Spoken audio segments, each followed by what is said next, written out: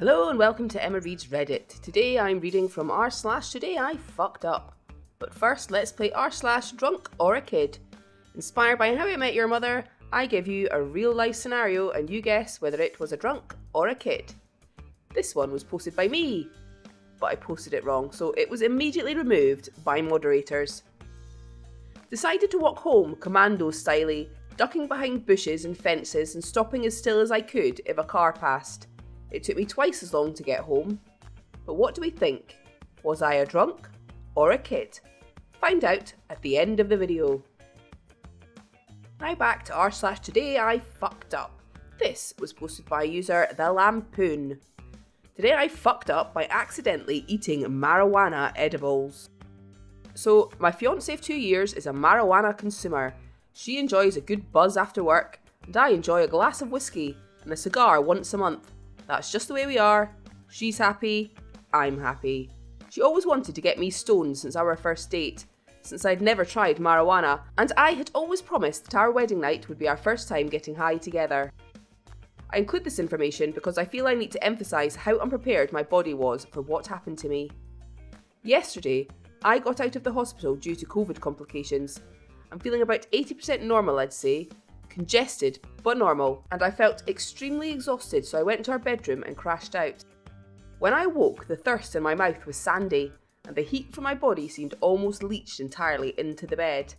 So I got up and looked at my phone, as you do, and I see that it's around 11:30 PM. I walk into my kitchen, and I get myself a giant glass of cold water. My fiancée is on a video calls with her friends in the living room. Foggy smoke fills the air. She has Oreos by her, but I am balls out naked, and if I were to go, her webcam would surely capture the schmeat and broadcast it to 4 women and a flamboyantly gay man enjoying their night. But I'm sleepy and I want...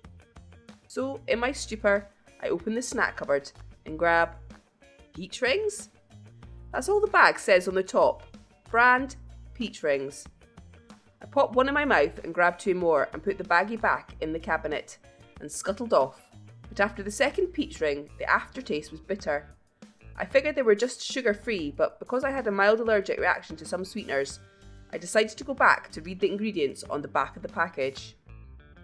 On the front of the bag, it actually says brand THC infused peach rings, 60 milligrams.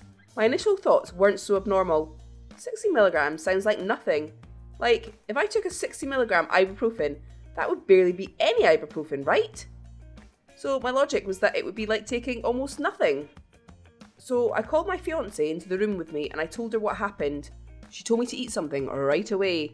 She ended up warming me up some Chef Boyardee ravioli and sat me down at our dining table, and I pulled out my phone to watch something. Between bites of nuclear tomato sauce and super processed meat-filled pasta, I picked up my phone and went to type King of the Hill on Hulu. I got 3 letters in and suddenly it felt like I just had my hand in the snow. You know, that numb sensation that makes you feel like your hand is a lot fatter or wider than it is. I couldn't muster the dexterity to type anymore. Then I looked over to my fiancé and it was like a laggy video game. I moved, but my vision didn't keep up with my movement. Like 30 seconds later, I was mentally where my body was. I could only say what I felt in that moment, a long and whispery, "No." That got the attention of my lover, who looked at me and said, "How does your nose feel?" Which cued me to touch my nose. It felt like it was feet away from my eyes. From here, my memory gets spotty, but here's how I remember the rest of the night. The time on my phone was now 12:45 AM.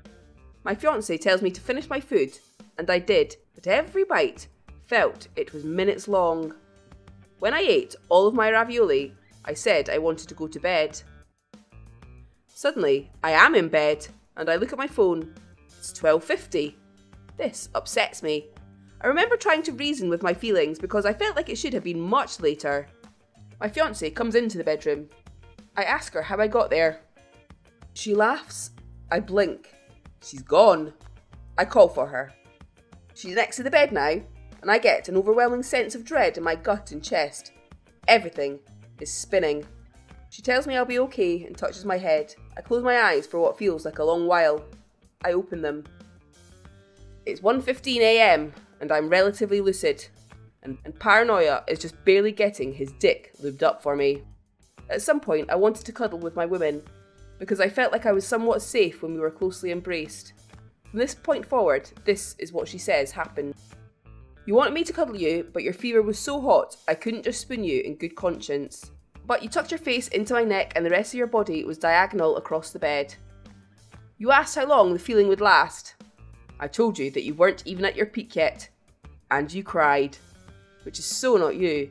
You don't cry. Which got me panicked. You asked me to read the back of the package to you.